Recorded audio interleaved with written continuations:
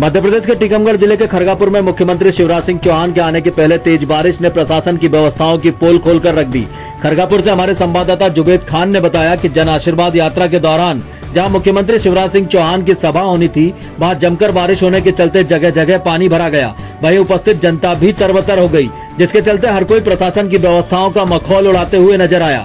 देखे वीडियो में कैसे सभा से पहले तरबतर हुआ सभा स्थल और उपस्थित जनसमूह। बुजुर्गों को तारने के लिए स्वर्ग से गंगा जी को लेकर आए थे। आज एक दूसरा भागीरथ के लिए शिवराज सिंह चौहान है। इस खरगापुर विधानसभा की सूखी और बंजर जमीन पर एक बांध के द्वारा बांध के माध्यम से एक खेत पर नहर का पानी पहुंचे, ऐसा भागीरथ इससे पहले न कभी आया है न कभी आएगा। मेरे भाइयों, ऐसे